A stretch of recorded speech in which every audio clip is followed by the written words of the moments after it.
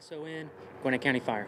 And Lieutenant, just talk to us about, the major safety concerns, especially with that fuel leaking, down and around into the sewers. So, as the police PIO talked about, we got the call just after 7:50 p.m. to an initial vehicle accident at I-85 northbound and Jimmy Carter.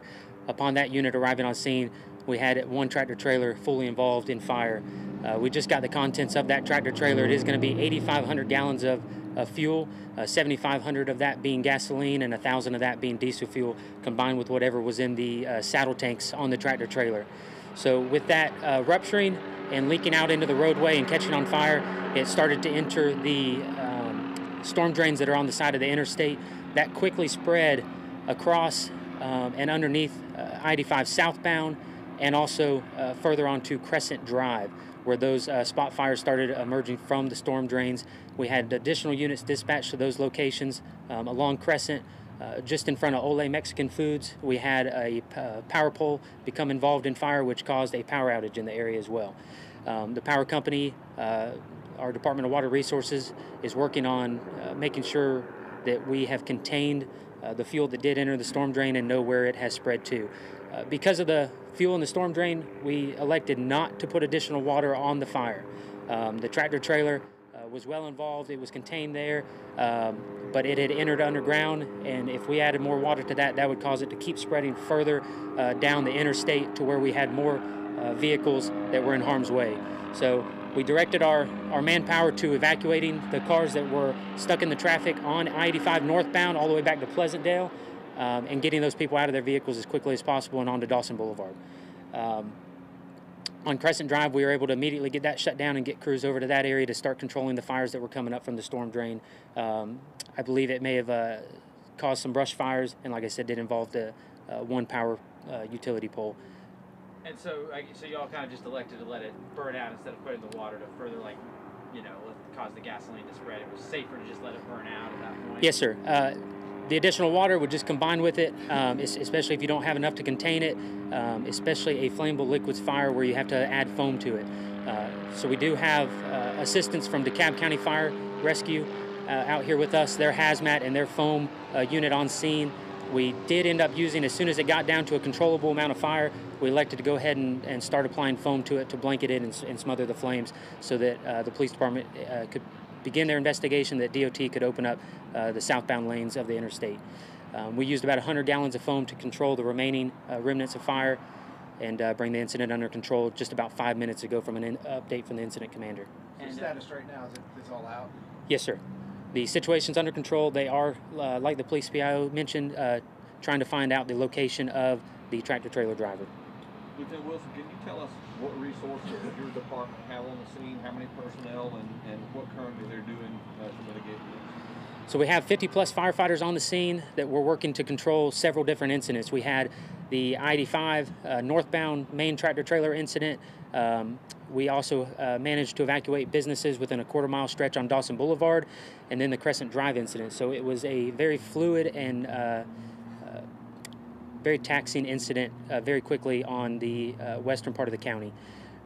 We are working with officials from DeKalb County Fire Rescue, DOT, HERO units, several different police agencies, and also I believe the EPD and EPA have also been notified.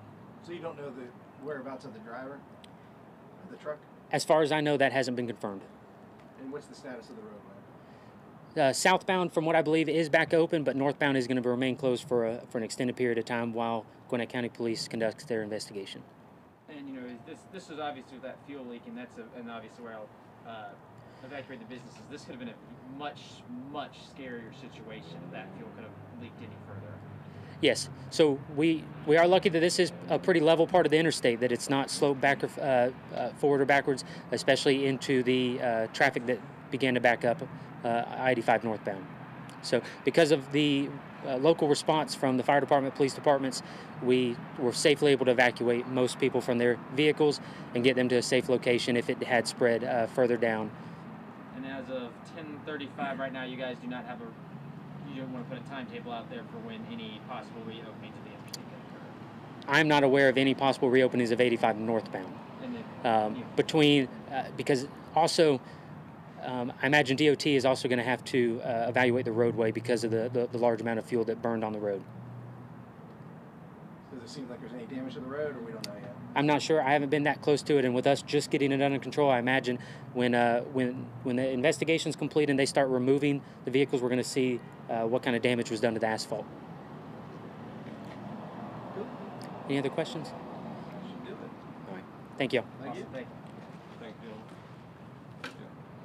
you. To Gwinnett County Fire, give us an overview as to what has transpired since about 8 a.m. when both Want to give an estimated? both points of direction were stopped on I-85. We know that the tractor-trailer driver is unaccounted for.